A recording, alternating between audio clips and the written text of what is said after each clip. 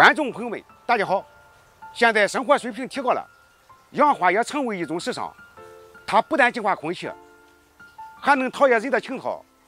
在古人看来，有些花草能招财当煞。胡刺梅是比较好养殖的，养殖好了，它一年不断开花。平常我们给它通透的光照，浇水掌握，见干见湿，宁干勿湿。土壤要求疏松透气，千万不能浇大水，每月1到2次复合肥就可以了。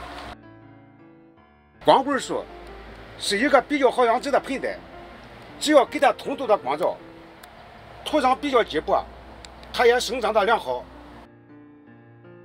今天介绍一种这个如意花的养殖方法。要养殖方法对上了，它基本上是1年4季开花不断，并且这个养起来还比较好养。它比任何花养殖的这个方法有简单。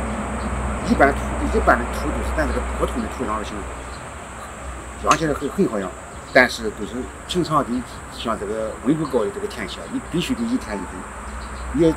一这个缺了肥以后，它这个根系比较发达，这个花，缺了肥以后它就愿意，它这个叶子。如果就是到正好这批花要开完以后吧哈，它这个花开完了，你可以把它剪一下，下来是中间一下，把它剪有10来公分的，然后有2个叶以后就全部把它剪成一遍，它再露出这个新芽子来，半月就上色，花期很长。